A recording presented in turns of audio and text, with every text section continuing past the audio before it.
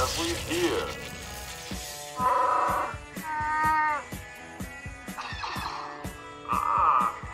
You heard my call. You're imbalanced, Wolfie. Scruffy looking for stuff. It calls to you.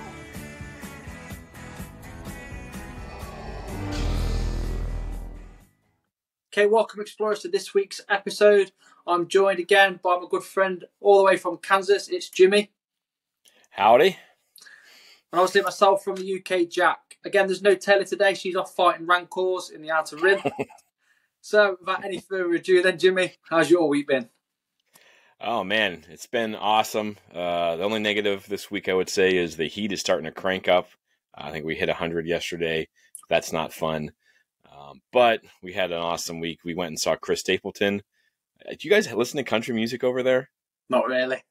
No, Chris Stapleton. No. Chris Stapleton's huge over here. We went to his concert, and then I'll talk about some stuff in the Force accounts. But it's been a really good week. How about you?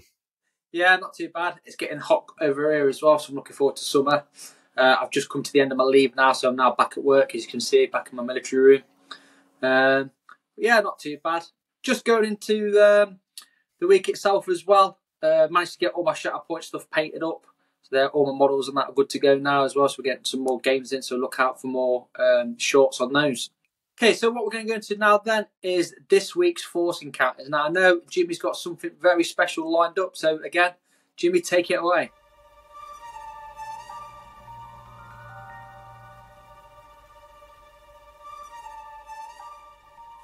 All right, so Molly and I decided to go up to Hutchinson, Kansas. It's north about an hour or so, and they host the Smallville Comic-Con. So if you know anything about Superman, right, Kansas, Smallville, so Nice. It's a pretty clever name. And it's not a huge con, you know. I'm used to, Celebration and things like that. Obviously, this is pretty small. This is a much smaller scale, but it's it's a nice feel, and they've been doing it for a long time. We went up there, and I got to interview some people, and we're going to put a special episode out here in a little bit. Sometime this week, it'll get popped up there. But we got to interview two people that helped create Grogu, have been in Mando, have been in Book of Boba Fett, have confirmed that they were in Ahsoka and the Skeleton Crew, either as character actors, creatures, or doing puppetry. They couldn't say for Ahsoka and for Skeleton Crew.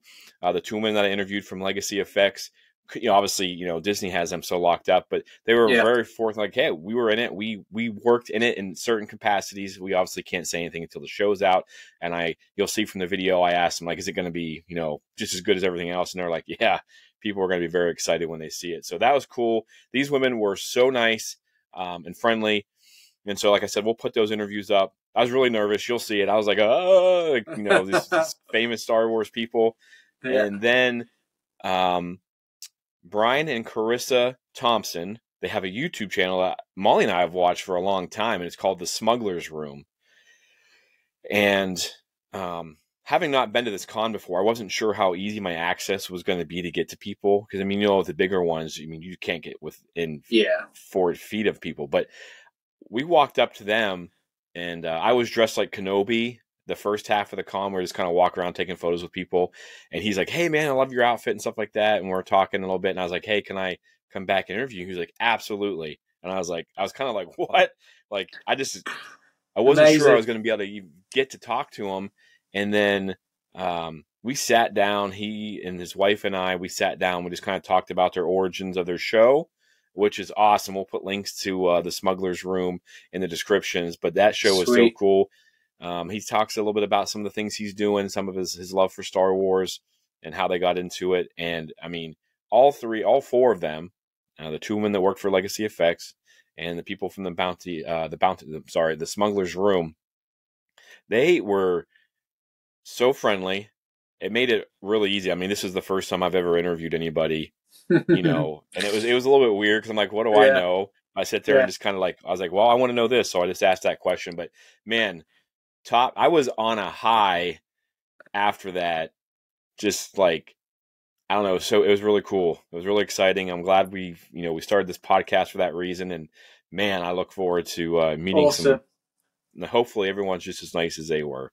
I can't wait to hear this, and I'm sure the other explorers can't. So you heard it here first. We've got exclusives coming up then, have we, Jimmy? Fingers in all pies cool at the minute. So yeah, I can't wait. I'm sure the explorers can't either. Awesome. So without any further ado then, okay, let's head over to our Batu broadcast.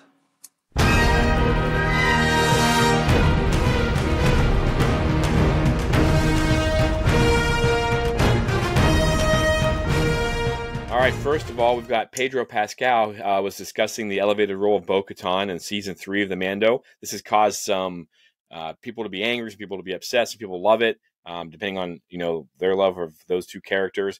Pedro Pascal makes it very clear that not only is he fully on board with Din Djarin taking a step back from the limelight, but that he is a big and longtime fan of Katie Sackhoff and her work, and he believes that she can carry the show.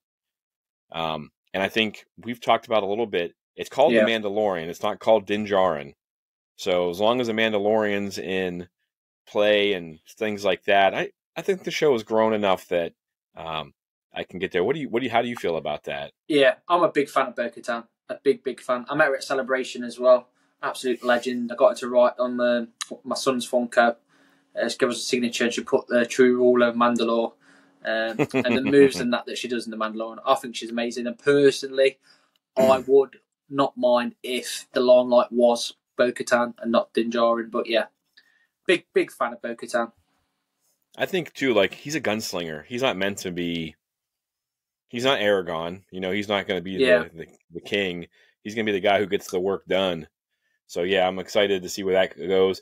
Giancarlo Esposito has claimed he knows nothing about the 4th season of Star Wars: The Mandalorian, although he would be excited to return if Moff Gideon, if the incorporation of the clones in the last season allow for a comeback. So that's been speculation. Central with that is having seen those clones in those last couple episodes of him.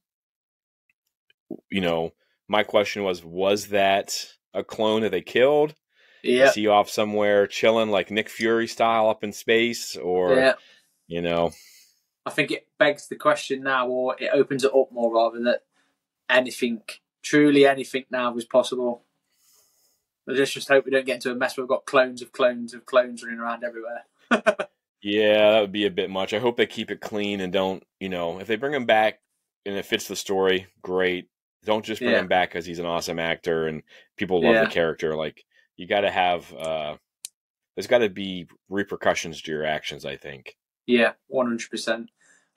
London Film Comic Con, which is happening in the UK and London, obviously, from between the 5th and the 7th of July.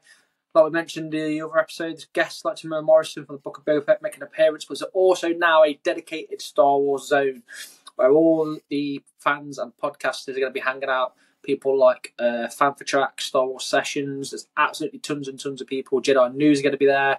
And obviously the UKG in costume in full force, they're going to be there. So if you are going down to London Film Comic Con, obviously that's the place to go if you're a massive Star Wars fan. Just sticking with the themes of the Comic Con then, Anthony Daniels has been confirmed for the Comic Con that's coming up in Africa. More dates for that to follow. And touching on from the other week's news as well, Galactic Star Cruiser and Celebration merchandise is now available at Shop Disney. However, the Galactic Star Cruiser stuff is only available in the US Disney Store. What do you think about that, Jimmy? I guess they're trying to get rid of all the surplus for the store. I guess it'll probably be a hot ticket item.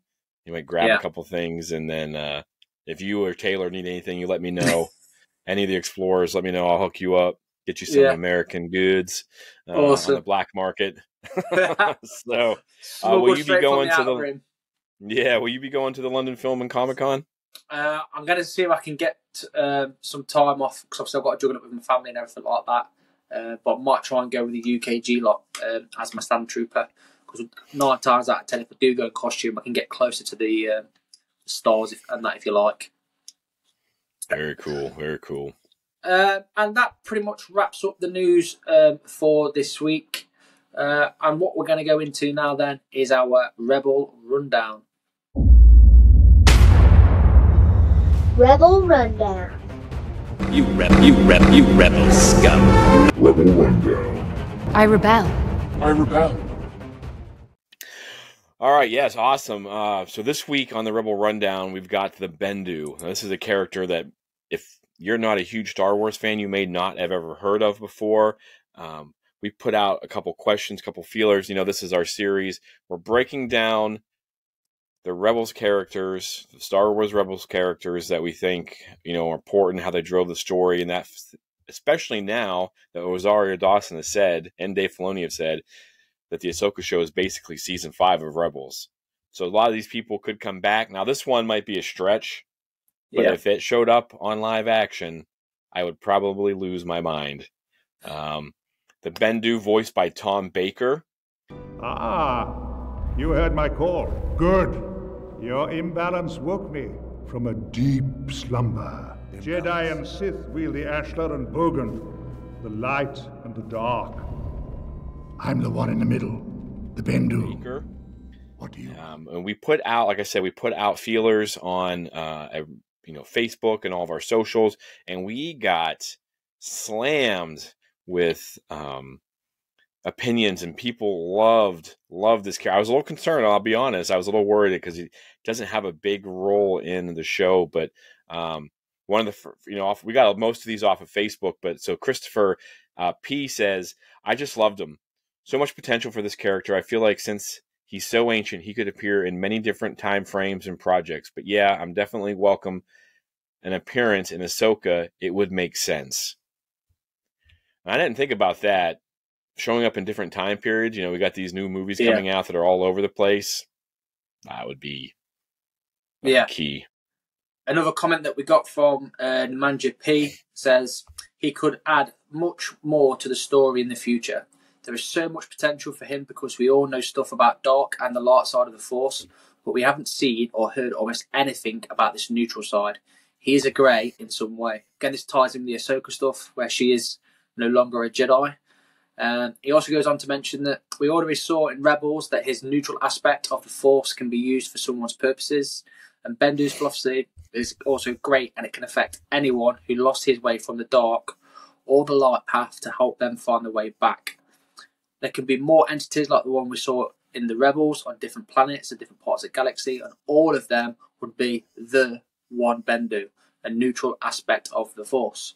Just like there is no only one manifestation of the light or dark side, there can be many. Masters and practical users of both philosophies, there is only one Jedi Master or Jedi Temple, for example. We could have a third way for Force wielders. Not Sith way, not Jedi way, but those who want to be in the middle, Bendu way.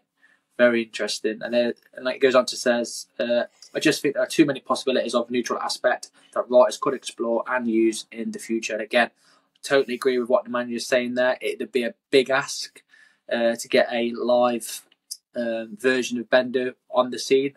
Can it be done? If anyone can do it, Dave can do it. Yes, would absolutely love to see a bit more about this grey side of the Force, I think, especially with the High Republic, again, pushing stuff. Everything's starting to tie together now, so I would not put it past them. Yeah, Kevin L. says, one of my favorite things about Rebels is the Bendu. The fine line that exists between light and dark. While Bendu is neither, the power to be grounded and separated of both, in my mind, is more powerful than either one alone. He simply is what he is. That's a good call out there, Kevin. Very good. Yeah, I like that. Justin M. I love the idea of Bendu, the one in the middle. The Force belongs to all in the galaxy, not just Jedi and Sith. To find Force-sensitive creatures should be the norm. Now, I'm not saying every Force-sensitive creature should be able to manipulate the Force and use it like a Jedi or a Sith, but to have their own subtle powers. I feel like Bendu would be a great introduction to the wills for anyone who is unfamiliar with them, and just a point in Star Wars where we can open the horizon of the Force beyond that of the Jedi/Sith. Just with that, where Justin mentions introduction to the wills, have I pronounced that correctly? The wills, is it? Mm-hmm. Yeah, the Journal of the Wills. What's the wills? The Journal of the Wills, those are the Guardians. That's your Baze Malbus and Chirrut Imwe from Rogue One. Nice. They're guardians Nice. of the Wills. So we could have links back to Jeddah then, for example. Yeah, I mean, with the way Lucasfilm and Lucas Publishing and Press have been doing things, they have really been driving Jeddah to the forefront of things. And you think about, and again, I keep singing his praises, but Gareth Edwards bringing Jeddah probably had no idea what he was starting when he brought Jeddah back into the mix. So very good. Let me see, where are we here? All right, Melody S. I think he is a deity, not merely a powerful being, similar to the Greek and Roman gods who could take physical form when they chose. I love that the Bendu was part of Kanan's seeing clearly only after losing his physical sight. Yeah, he has a big role in helping Kanan Jarrus. But yeah, I like that. Kind of, that's his worldly form, I guess. Like Zeus and them coming down, looking like being a bull and dancing around on the beaches and stuff like that. Yeah. And lastly, though, we've got Beverly B. I think he is the Bendu, trying to define all that he is and represents or would be against what he stands for. I think he had the right and represents true balance, what Anakin could have been if he'd listened to the father in the father, son, and daughter arc of the Clone Wars. Yeah, totally agree again with what Beverly's saying there. I think he is something that represents the true balance of the Force in that neutral aspect, as all the people commented on there. Again, thank you so much to everybody that's commented. Apologies for those that didn't get their comment read out. Like Jimmy said, we did get absolutely slammed with almost 100 comments, I think it was. But keep commenting. Next week, we'll choose some different people and we'll read your thoughts and comments out. Yeah, and if you are a Rebels fan and you have not joined the Star Wars Rebels Facebook page, that is the place you got to be. There's about 50,000 people a part of it, and it's pretty. It's very friendly, and everyone just talks some Star Wars and really talks Rebels. So you should join up. Look them up on Facebook. Puppeteers. So the Bendu then. So in our own opinion, then Jimmy, we'll start with you. Okay, what do you think, or what's your opinion on what the Bendu is, or who is the Bendu? I don't get into a lot of speculation. We've talked about this before. I like just to take it what it is and dive into it. But the Bendu has been something that has spoken to me on a different level, I think. I believe that the Bendu is a title and not a name. Okay. Because he, multiple times in the short amount of time we see him in Rebels, he says, I am the Bendu, the one in the middle. And I think, and I have a theory, it's a little kind of far-fetched, but I believe that Ahsoka could become a Bendu. I think it's a title of someone who's neutral in the Force, and I know this is going to probably make some people's brains melt thinking about gray Jedi. And I don't think it's a gray or a light side, dark side thing. I think it is a neutral, being even, because the Bendu does both things. So, that's just something I have. I could be completely wrong. I really enjoyed this character for what we got on screen, and the little bit of speculation I do think that the Bendu is a title for creatures or people that have reached a level of balance in the Force. Now that kind of the only thing that kind of kicks a hole in my theory is Yoda, probably because he's been around for so long. But who knows how long the Bendu? Some of our people have said, the Bendu is an ancient being, so it could be even 800 years, 900 years of Yoda's life could be a drop in the hat. Drop in the bucket to what the Bendu has done. So so for me, I think it's a title, but I'm excited to hear what you think. Yeah, no, very interesting point there. I didn't have those thoughts, I'll be honest, before you said that, but now you said it, sort of making sense to myself. Like I said, it being a title rather than a being. But it's interesting with the light and the dark side stuff or with anything with scales, you've got to have something in the middle there, holding the light, holding the dark. And the whole reason that Bendu was awoken was because he sensed Kanan's unbalance in the Force. I'm trying to think off the top of my head if Maul had seen him. I don't think Maul did. Yes, Maul sees him later on. Okay, yeah. So it's not something that's just for light side people. Then obviously we know that Thrawn's seen him. and he had dealings with Thrawn. But yeah, I'd say that's pretty solid bet there that it's a title rather than an entity, or 100%. We know that he's wise beyond belief, because obviously he has dealings with the Sith holocron as well, and he's neutral in terms of the battle when it comes to the planet that they're on as well. So again, he has a really good arc throughout that last little. What was that, to season 3? Yeah, I believe. season 3. Yeah. So yeah, I mean, he first appears to Kanan after Kanan gets blinded by Maul, wasn't it? He gets Maul hits, and Maul so he's kind of lost. He kind of loses his way, and the Bendu teaches him to use the Force to actually see. So, and then I think later on, Maul comes for Ezra. Yeah, and bam, he's there. But he does say this though in that episode. I watched some clips before we got on. Ezra and Kanan come up to the Bendu and they're like, "I'm worried about Maul, blah blah blah blah blah." And the Bendu goes, "Then just turn around." They turn around, Maul's there. They turn back around, and Bendu's gone. Yeah. So maybe Maul didn't see him. I don't know. Yeah. So almost there, like you said.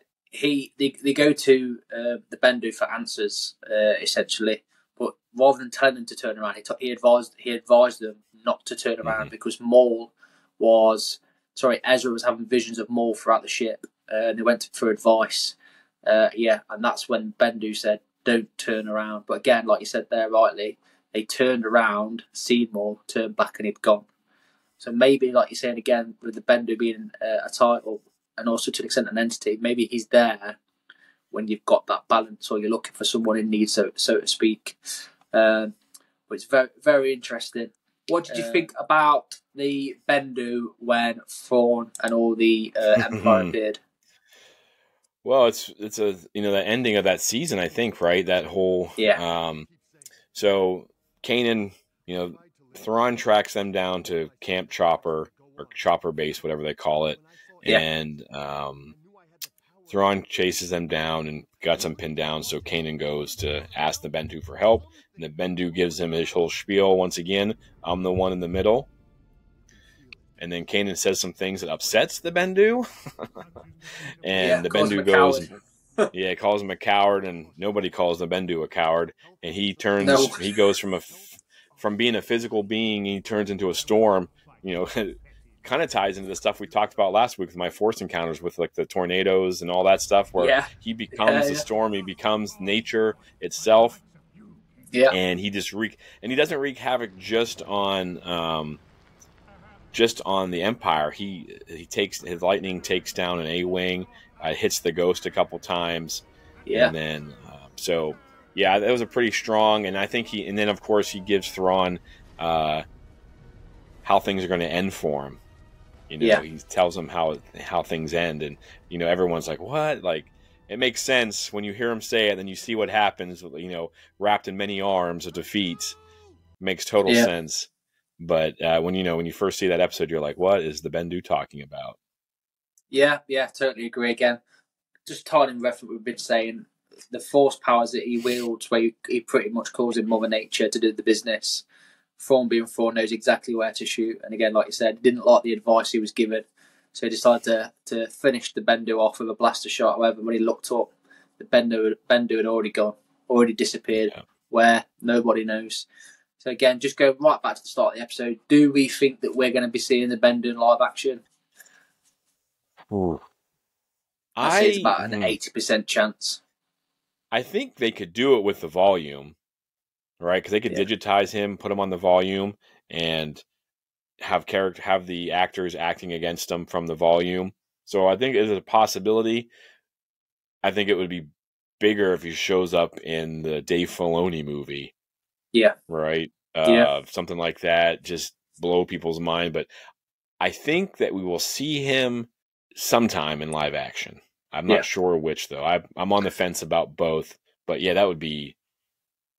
Is Tom Baker still alive? I believe so. Okay. We'll confirm that voice. You had to have that voice.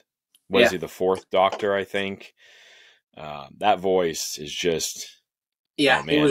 he was one of the doctors. Tom Yeah. Baker was. What's interesting as well, what I'm just going to quickly look up now if he is still going. Like you mentioned there, with it being like a title, for example, with Bendu coming back, does he have to come back as the let's say the cow, mountain goat cow thing, or like you said, is that title just passed on to something? Yeah, it would be curious. I mean, that's an actually a great point, because you could just have someone showing up that could be a nothing. It could be a small rabbit or a loth cat or a whatever, and it could say, "I am the Bendu. I'm the one in the middle," and every Star Wars nerd is going to lose their mind, and of course, it'll break the internet.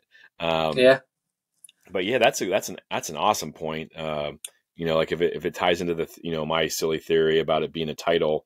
I think your theory makes sense, man. I think it'd be a lot easier to pull that off, because if they're struggling to make a live action Bendu, as we've seen him from season 3, 10 times easier. It's not really that hard to put into the lore as well.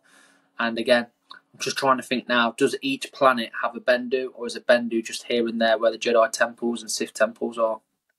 So that's a good point, because what's the name of the planet that they're on? Atolon. Okay, so that planet doesn't have anything really on it. It has those space spiders and everything on there, but it has the Force. It has an abundance of connection. Even Maul feels it when he's there. So I don't know. That's a curious question. If each planet has something to protect it like that, how powerful it is. But that's a pretty good question. That again is making me think that wherever there's a strong sense of the Force could potentially be a Bendu, which again is making me think more about Jeddah now. And we know as well in Ahsoka that we're going to, is it the world? Was it now where the worlds meet or the worlds collide? The world between worlds. World between worlds. So no doubt we'll be seeing no doubt we might see some Force entity or not. But yeah, and we can confirm that Tom Baker is still alive, 89 years old and still going. Woo! He can still be a voice actor. He can do it, especially with all the digital stuff they do now. I mean, I think didn't they say like James Earl Jones's voice has been digitized? Like they have a extensive library of his words, so they can continue to use that voice for as long as they want to. So that's pretty exciting. Because I'm telling you, I like Doctor Who. Like I like all things nerd. I don't really know that character that well that Tom Baker played, obviously, but his voice just phenomenal acting, and they bring these characters, these animated characters to life. You got to have good character. You got to have great actors. And Tom Baker, man, that was such a good get by Dave Filoni and those guys. Yeah, Dave Filoni yet again pulling it off. All right, we're gonna go ahead and jump into those interviews that we got. We went up to Smallville Comic-Con in Hutchinson, Kansas. We were lucky enough to get interviewed with Tamara and Dawn from Legacy Effects, and also Brian and Carissa from the Smugglers Room YouTube channel. We'll go ahead and take a listen to some of the amazing things that these people are doing for Star Wars. We're talking at the same time. She and I will finish each other's sentences sometimes. We worked together a long time. Yeah. Oh, awesome. So I'm here with Tamara Carlson Woodard, and from the looks of things, you have worked on The Mandalorian Season 3. 1, 2, and 3. 1, 2, and 3, and also the Book of Boba Fett. Book of Boba Fett, You want to tell our listeners and our viewers about yourself? Well, I'm Tamara, and I'm a puppeteer, creature performer. I've done a little creature performing. I played Max Rebo in Book of Boba Fett. So you're Star Wars fans? Yes. Okay, so what pulled you into Star Wars? So what pulled me into actually working on Star Wars was I'm lucky enough to be an employee of a company called Legacy Effects. Okay. And my first job on it was to work on the prototype for Grogu. I got like the secret artwork on my desk and trying to build a prototype of this thing with people walking by going, "What are you making?" I don't know. I don't know what it's called. The best kept secret in Hollywood. Yeah, I had to keep that thing a secret for 2 years. was the hardest secret. Well, not. It really, they built in paranoia with us, you know, because we're under so many strict NDAs and everything, and it's like, it was so nerve-wracking to keep it a secret. Did you know what it was for? You just knew it was for Lucasfilm? Well, we knew it was for we knew what show we were working on. We knew it was for, but, you know, didn't have much context for it beyond that. But, yeah. And it went through a lot of iterations from what I've seen on, like, behind-the-scenes stuff. Like, was it 2 years of work building it? Well, yeah, the behind the scenes was really comprehensive about all the digital and design aspects of it. And when it got to our hands to bring it into the practical world, we had about 3 months to build it. It really kind of all the ideas funneled into one thing and came together pretty quickly once the look was established. Yeah, the part that I was involved in was I made a prototype, and it had just a ball for a head. It was like a stuffed animal toy version I made. You know, I built it to be the size that I would want to hold, because we didn't really have, we had like a rough guesstimate of what size we wanted it to be, but no solid decisions yet. So I thought, well, I like to say we need something on the dartboard. So I just made this thing, had a blank face that we could Velcro on 3 different sizes of Grogu's design with ears that were hinged, so they could figure out like how big, how small did his head need to be. You know, that would inform where to take the process further. And then I built the costume, as you see it pretty much now. So the costume existed really before the puppet really did. And they took that to meetings, and then from that, he was formed. And then did you puppeteer him as well on the shows? Yes. So first season, not as much. You know, if they needed, there's 4 main guys that puppeteer him, and then Don and I rotate in.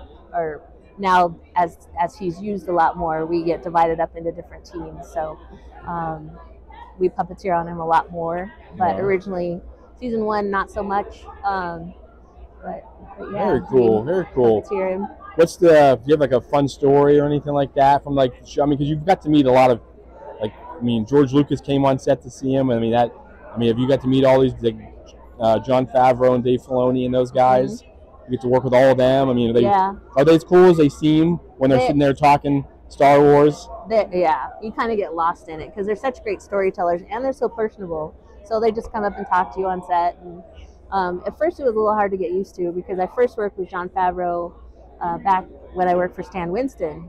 And when you work at Stan's, you knew your place and you didn't talk to people that, you know. Yeah. Everyone's nice and everything, but you're there to do a job, and that's what you do. And so I worked on Zathura with Favreau, and at the time I had long, crazy, like My Little Pony hair. It was all different colors and everything. And he had brought his daughter to set, who was 4 at the time. And apparently she had seen my hair and liked it. I didn't know any of this. A couple days later, I'm just on stage, and my superpower on stage is standing in the wrong spot. So I'm just standing in the corner, and Favreau starts walking towards me, and I think, oh, I'm in the way, so I'm going to move. So I moved, and he veered, and he started coming towards me. I'm like, oh, I'm in the way again? Jeez. So I move again, and he just goes, stop. I'm coming towards you. Hold still. I was like, okay. So I stood there.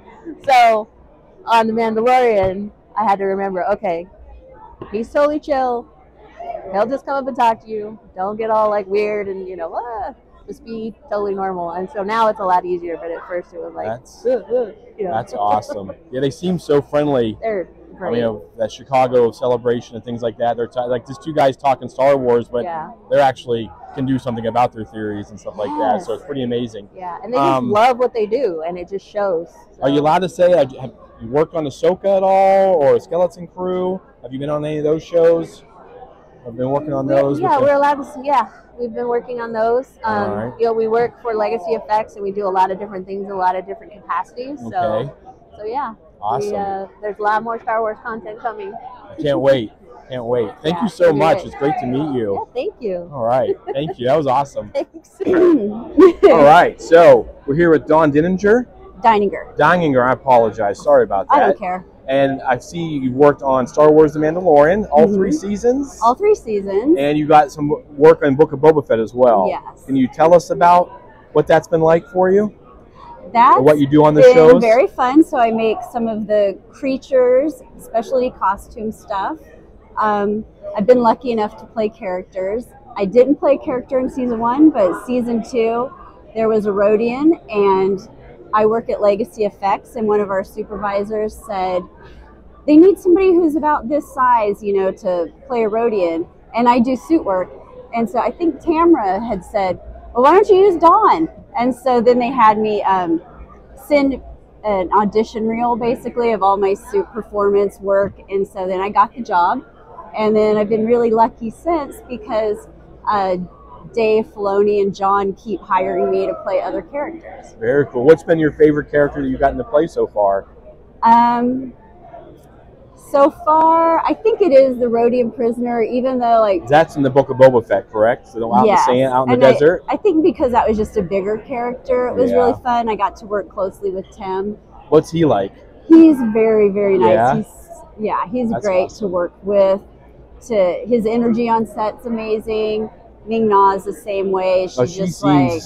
And so the two of them together make set a very fun place to be. Awesome. Yeah. That's so cool. And will you be working on Ahsoka and Skeleton Crew as well? Yes. Obviously, I know that's like you can't say anything, but... I know, I can't say anything, but yes, Ahsoka and... Is it going to be great? Crew. Is it going to be just as good as everything else that's come out? Yeah, I think you're really going to like it. Ready to explode for Ahsoka. So. Yeah, I can't wait until August. Yeah, and you guys are like Star Wars fans, right? I mean, outside of the shows, did you watch Rebels and stuff like that? Yeah, you know, I've seen some of Rebels. I saw some of Clone Wars. Okay. But fans, but now I'm a much bigger fan than I was before. Before. Sure, yeah. And my dog's name is Vader. So. My dog's name is Kenobi. Let's not get those two together. So, awesome. Well, thank you guys so much. It's so nice to meet you both. It was nice to meet you too. Keep up the great work. Thank it's you. Awesome. It's Max really Rebo, fun. that's going to be awesome. Yeah, so that's a lot of fun. That's so cool. Hopefully they'll just keep having us. Oh yeah, absolutely. That's so fun. All right. Thank you guys. That was awesome. Thanks for coming here too. Oh, it's so good. It's Carissa. We're up and stuff. Cussing on this podcast already. Don't do that. All right. Get my thin guy. Perfect. Here, me again. We're here with the folks from Smugglers Run. We got Brian and Carissa, and Smugglers Room. I'm sorry. I'm nervous. I know. You're nervous. I'm like, I am you guys all the time. So, from the Smugglers Room, Brian and Carissa, and can you guys just tell us how did you guys come to this? This is fantastic. It's amazing. Like, yeah, I was building a basement, and we were building a spaceship in the basement, and I didn't like the way it turned out, so we said we were going to do it again, and then she said we should film it.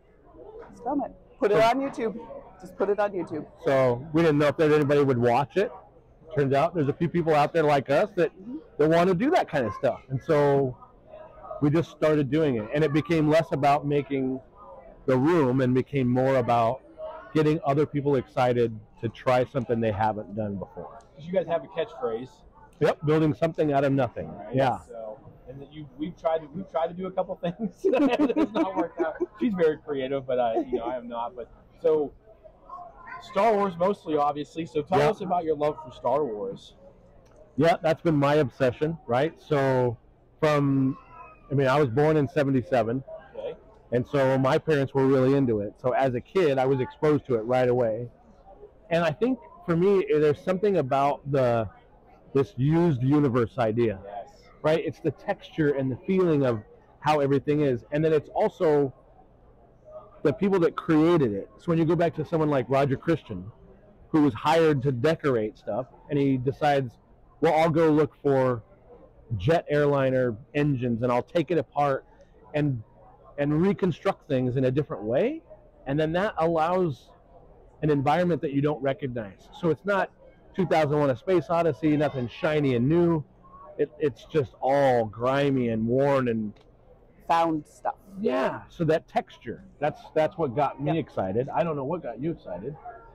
Well, I was going to do set design or costume design, and then I went into interior design because I didn't want to leave Colorado. But then when we met, it just sort of fell into place, and the geekier he got, the geekier I got, and I love building stuff with my hands. So I help, and and here we are. Yeah. I guess I fell into it when I met him in college. Awesome. That is so cool. What has been your favorite? I mean, do you have a favorite project or something that really like that stands out that you guys built together? Or Well, I love Chucky because I'm a bigger horror fan than Star Wars fan. Absolutely. But also our Mandalorian costumes are just pride and joy. Yeah, and then being able to walk around and wear them is. You guys wore them at Anaheim. We did, yep. Celebration. Yep. Yeah. Very cool. Very cool. Makes it feel really cool. Yeah, like, you feel pretty awesome in those. Tons of photos. I'm assuming. Probably took you guys an hour to get across. It took an hour to get dressed. Okay. Yes. Yeah, it takes an hour to get into those. Yeah, it's incredible. Yeah, I think I don't know that it's a project based for me. It's more of it's the community that we built as a result of doing it. Is what's been the big thing. So once we started making episodes and people started watching it, then all of a sudden you started finding people that were finding inspiration in one thing or another and getting really excited about making things. And so now there's this whole community of people. Huge community. And we kind of feel like we gave people a microphone and said, go for it. And now everybody's voice is being heard and everybody's doing something. Because you guys do a lot of challenges and things like that. Yeah, we try, yeah. Something popped up on my feed. It was from about a year ago. You guys did a speeder challenge. Yep. And so, he's right over there. I saw that, yeah. So you had a lot of people send stuff in. Yeah. And just do some cool things. Yeah. So much fun. And that community is awesome. You know, we sit there and you see the different makers and things like that. So that's very cool. And then also, you said you just want to talk about your New Zealand trip a little bit? Like what you guys planned on for Lord of the Rings? Or? Oh, yeah. I mean, so we build Star Wars stuff, but our intention never was to be only Star Wars. Star Wars, yeah. And kind of fell in a little niche for that. But we slowly started making other things, and Lord of the Rings is one of our big passions. So we've got a trip planned here in a couple of years to go down there. Cool. Feels like a pilgrimage, right? Yes, no, we did. Right? Yeah. You actually go to Middle Earth. That will be fantastic. Going on an adventure. Do you have any big projects or shows coming up on the channel, or? Yeah, we've got a few things. I mean, one of the biggest projects we're involved in is an Airbnb. There's a lovely couple out of Asheville, North Carolina that they own multiple small, like tiny houses or tree houses that they do Airbnb with. And so they reached out to us because they wanted to build a spaceship. Wow. And so they've got it all framed and most of the wiring and stuff in the house is done. So now we're working on getting all the interior design and exterior design. We've been consulting with them on the deck. Fantastic. Yeah. So that's going to be a big project. And that'll be on the channel. You'll be posting. Oh yeah. Yeah. We'll keep people up to date when we start getting into it. And then I think beyond that, it's probably just a lot of keeping up with the basement. Yeah. Finishing out the ship in the basement. Yeah. Because it's 70% done. 60, 40, 50. I don't know. Will it ever really be done? No, right before we sell the house, and it'll be done, and then we'll have to start over again. Very cool. Well, it was awesome meeting you guys. Thank you. Yeah, thank you. It's a pleasure to meet you too. Yeah. We'll make sure that we'll add you guys on everything. And sure. Yeah, no, it's great. We do a podcast, we do a YouTube channel, and like I said, we're just getting started. What's the name of it? Explore the Force. We'll give you a couple stickers. Okay, yeah, I think please. we can give you some stickers. Oh, okay. Yep. So, oh, yes, we Put did. them in my bag. No, you guys really awesome. Thank you. Appreciate taking the time. Thank Oh, you. yeah, absolutely. All right. Great. Let's see. Uh-oh. All right. Well, I want to thank Dawn, Tamara, Brian, and Carissa for taking time to let me ask them a few questions. I hope you guys enjoyed it. Sorry about the audio quality there. We're trying out some new stuff out in the field. And so now we'll be back to our regular scheduled programming. Again, thank you everybody for all your comments, all the feedback, the likes, the shares, subscribes. We've hit over 100 now, I think, on Facebook, and just over 50 subscribers on YouTube. So keep sending the love. We'll keep shouting you out. Super, super appreciate everything, all the feedback we're getting as well. And it's helping me and Jimmy and Taylor out no end. Join us again for next week, okay, where we're going to be doing some more of what we've read talking about Maul and the Inquisitors. And look out again this week again on our socials. Like, share, subscribe, all things social, explore the Force. So, without any further ado, and I know Jimmy loves these as always. An object cannot make you good or evil. The temptation of power, forbidden knowledge, even the desire to do good can lead some down that path. But only you can change yourself. Thank you, Bendu. Very good call. And for all of us, we have spoken. See you later.